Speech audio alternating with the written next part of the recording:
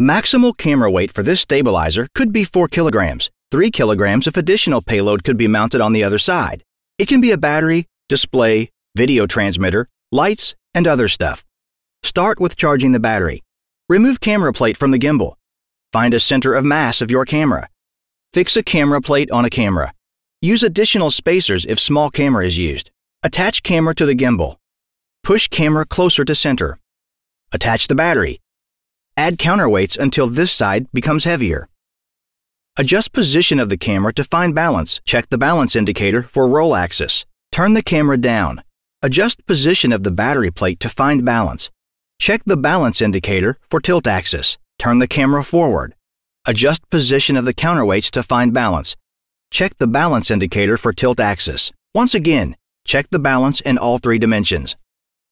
Press the key shortly and one more time for 3 seconds. Do not touch the gimbal until second indicator shows blue color.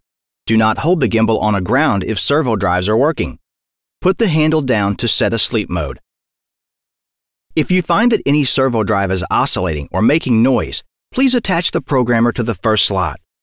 Slowly increase a total gain until servo starts to oscillate, then set a smaller value to stop oscillations. One by one, find the best gain value for each axle. RC sensitivity value is a speed limit for each axle. Check reverse boxes if gimbal is used upside down.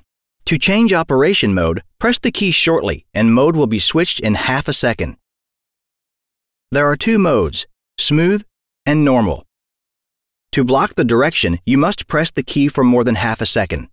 Roll axis will be blocked after half a second of press key. Roll and tilt will be blocked after 1 second of press key.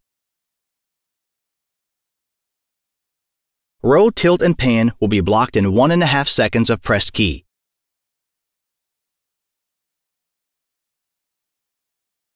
To unlock all axis, press the key one more time for more than half a second. Red color of the indicator means low battery voltage. To turn the gimbal off, press the key shortly and one more time for 3 seconds. Remove the battery before transportation. You can choose U-handle or T-handle for shaky conditions. Mount for a drone is also included. To use pointer light as a remote head, you must attach a receiver with a S-bus port. Here is a channel mapping. We are using 15mm rods for a payload mounting. You can use standard adapters to customize a payload. Thank you.